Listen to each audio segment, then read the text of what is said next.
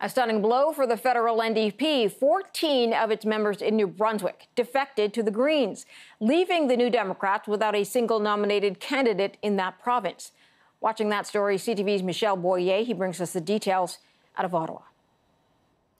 It really does speak to the state of current affairs inside the organization of the New Democratic Party. Today, 14 members from the NDP in New Brunswick defecting to the Green Party, effectively saying that the federal NDP hasn't been focusing enough attention on the province. And today, Elizabeth May talking a little bit more about why the members decided to cross.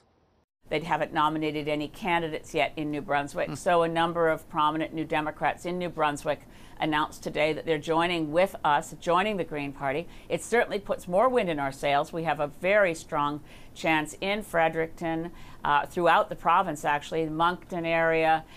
We're looking at some strong candidates, even in places where historically we wouldn't have imagined we could elect anyone.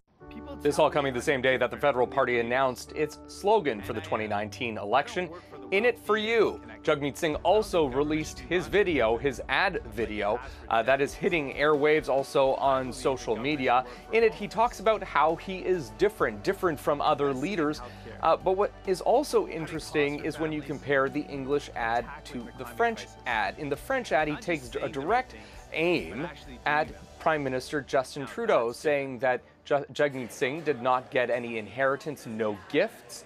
That was something that was left out.